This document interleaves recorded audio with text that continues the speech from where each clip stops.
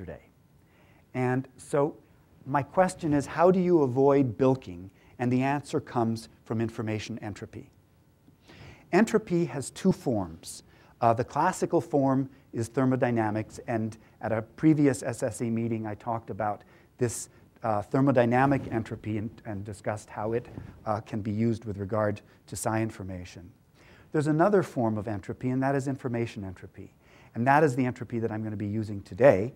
And it has been shown pretty much conclusively that information entropy is in fact identical to thermodynamic entropy. So again, this is a measure of disorder. This information entropy can be expressed quantitatively, and you can express it in terms of how surprised you are to learn that an intended outcome has occurred. And that's called surprisal. It's a technical term. So if you know little, it really is, I didn't make it up. If you know little about the outcome and it occurs, then you will be very surprised. If you know a lot, you'll be less surprised. And so this surprisal is a measure of uncertainty, and it's quantified in terms of entropy. And so if you know little beforehand, the information entropy is large. And it turns out that in this case, the possibility of retro-psychokinesis is large.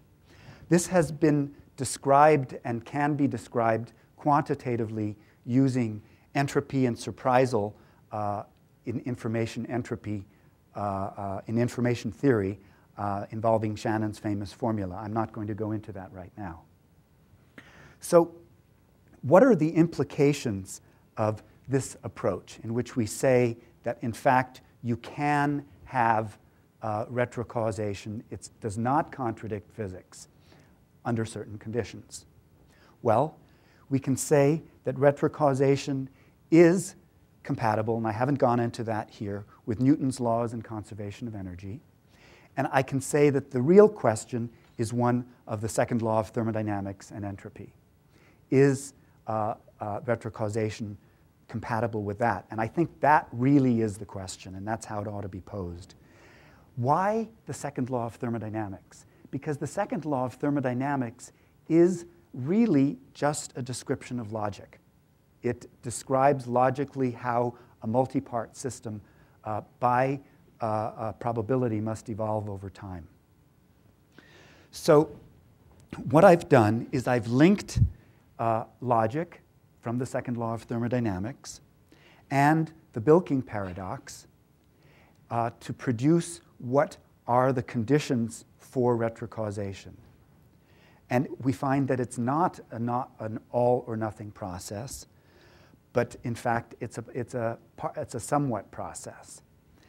And the greater our knowledge of a previous outcome, the smaller the information entropy is. And the smaller the information entropy is, the less of an effect we can have on the past, the lower our psychokinesis efficiency, if we can define such a quantity. So the bilking paradox disappears if psychokinesis is limited by uncertainty. And that uncertainty is measured by information entropy. And looking at it a little bit more in terms of quantities that we deal with every day in life, it's limited by noise. Because the more noise that a system has, the greater the entropy, the information entropy is, and the greater the psychokinesis can be. And this is consistent with other musings and studies which have linked psi phenomena to noise in a system. If you have a perfectly defined system with no randomness associated with noise, then we cannot have psi phenomena. Thank you.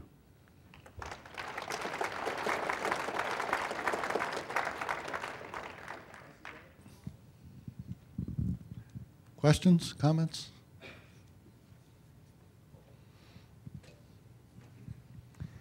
I was afraid of a question from York, and here it comes.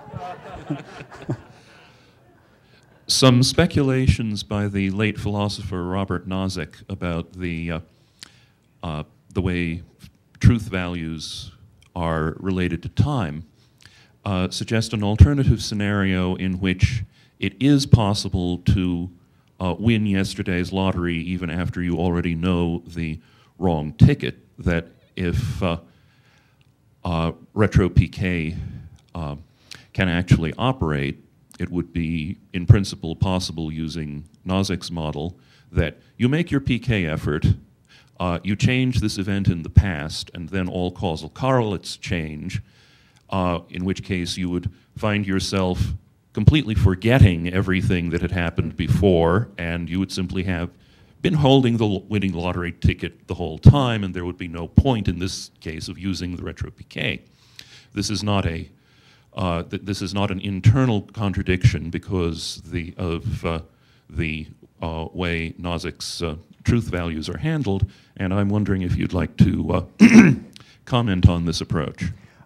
Okay, so that is one of a class of several philosophical descriptions of ways that you can uncause something in the past to happen retroactively. And I find them to be highly artificial, and I see no experimental evidence for them. It doesn't seem to relate in any way to what I understand as how psi phenomena occur. And although I think they're nice mind candy, I don't think that they help us in understanding what's happening here. So Garret, as a practical matter in doing this, when you start thinking about picking the 6 numbers of the lottery out of the pool of 40 or so numbers, aren't those completely independent events, and the knowledge of one really shouldn't have any effect on the others? It just basically reduces the probability of picking a 1 in 40 versus the next number is a 1 in 39. So I'm not sure. If you think about it as each prediction or each information exchange is a independent event, unless you're saying that well, I'll just leave it there. Daryl, I think your point is well taken, and particularly after my response to York in saying that York's examples were unrealistic, you're pointing out that my example, too, is unrealistic. And I agree with you. Actually, the lottery example, I put it up there because the numbers give us a good mechanism to kind of think how much of something do we know. But I agree with you that there are problems with the lottery example, and if we want to talk about a real example, it would have to be some sort of a fuzziness of understanding an image or something like that, where we've got certain parts of it. So your point is well taken. Hey, Garret. I'm kind of going to ask a similar question to everybody else, as everyone else, but isn't there can you always kind of have a broader system around the system that you're in, where, for example, it turns out that your lottery information was a mistake, or you misheard it, or just kind of on? And aren't those sort of things, wouldn't they be governed by the same sorts of rules in a way? So this mistake, I actually need a response from John. This mistake, is it part of the noise of a larger system, or is it separate from the noise of a larger system? Always have a larger system effectively. I mean, at the end of the day, you could keep working through these systems, and then you could come upon an observation and say, oh my God, and then just wake up effectively. So, that's a silly philosophical way of looking at it, but I don't know that we can talk about a system that's totally isolated and closed off. I agree with you, and this is really a flaw of the second law of thermodynamics, which says that you're dealing with a closed system, and the entropy within that closed system acts in a certain way. And you're saying that really no system is closed, and I agree. Thank you, Garret. It's time for our break. Thank you.